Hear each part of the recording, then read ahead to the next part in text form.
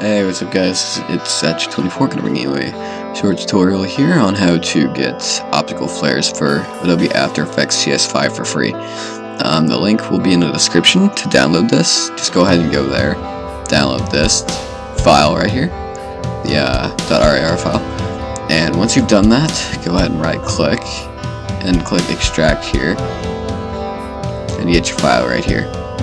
Okay, so now what you're gonna do is Start menu, Computer,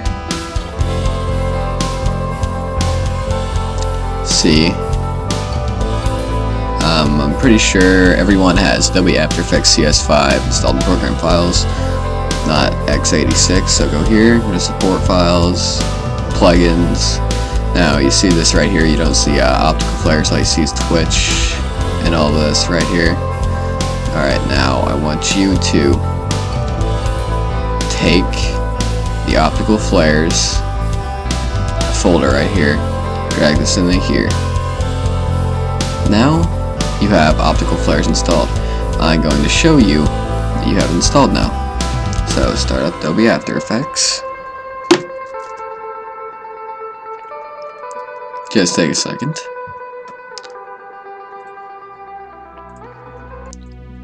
Here we go. I'm gonna go to composition, new composition, layer, new, solid. Guess we'll just make it a white solid. Now, effect, video copilot, and then we go optical flares. You get to move it around, you get to do everything with that. Optical flares is a really useful tool. I like it, especially because you can get it for free. But it's a pretty good tool. I have to thank Video Copilot for making it, even though I am way too lazy to buy it. I don't have the money at the moment, but if you like this, I think you should support them and buy their tools. So, thanks for watching my tutorial. I'll talk to you guys later.